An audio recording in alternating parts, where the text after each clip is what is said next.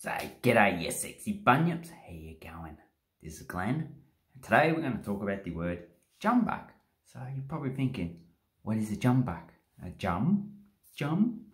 buck. Oh, jumbuck. Never heard of that word before. Actually, we use it for a male sheep. So a male sheep is called a jumbuck. Female sheep is called, I don't know, a lamb, whatever you want to call it. Lamb, jumbuck. The lamb met the jumbuck. The jumbuck got the lamb pregnant. Oh no. So, in New Zealand, they actually call jumbucks male wives. So, you stop a car, they have a jumbuck in the back.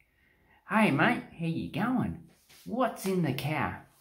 Hey bro, Twice, this is my wife. It's a jumbuck. Yes, I'm gay. Oh, that's very interesting. What are you doing in Australia? Moved over here for the unemployment benefits. And I have a crap accent. It turned into a South African one as we're talking.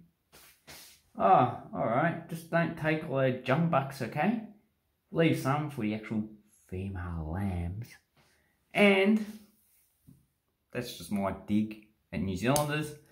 Anyway, I hope you learn what a jumbuck is. It's a male lamb. Now, what's the etymology? Oh, if you don't know, etymology is how that word come about.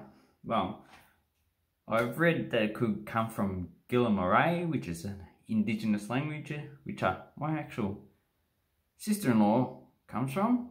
Yeah, she's Gila-Murray. And they don't know the meaning. Or it could be Pidgin English, and they also don't know the meaning. It just had evolved by the time it was written down in the 1880s. So, I don't know where it comes from.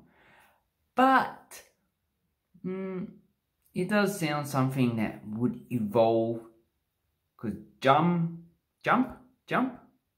buck. A buck is a male animal. You know, a deer is a buck. I think it's a buck.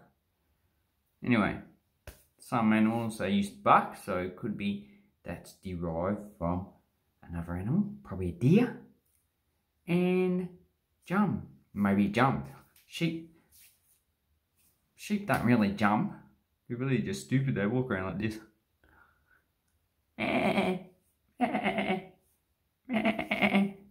Anyway, yous all take care out there. Don't be too scared. Don't get paranoid. Help other people. And remember what a jumbuck is. It's a bloody sheep with testicles.